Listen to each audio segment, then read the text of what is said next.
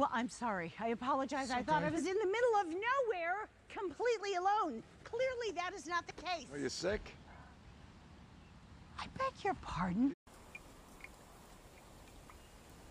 Heather's a bitch. Bro.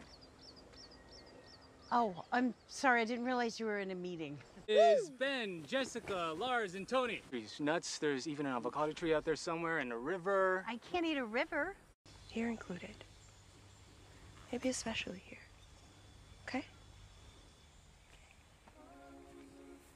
What did that mean? That sounded like it had meaning.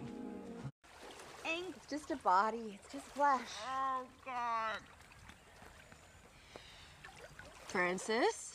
Oh, no, not a chance. Between the chemical peels, the collagen injections, and all the other things that I'm not going to admit, I'm confident I have single-handedly paid for my esthetician's beach house. This doesn't ever see the sun. You. Carmel, can you spin me around? I want to see the other side of the river.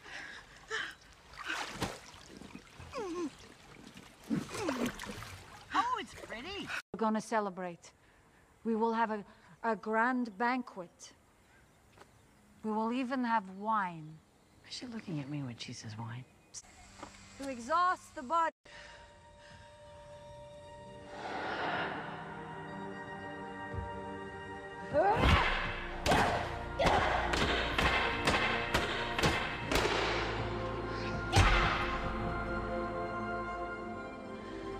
What's going on? Nothing. You know, I hate to point out the obvious, but, you know, you did try to kill me with a grape and almost drowned me with a cannonball. We have shared history here. Okay, wait, hey,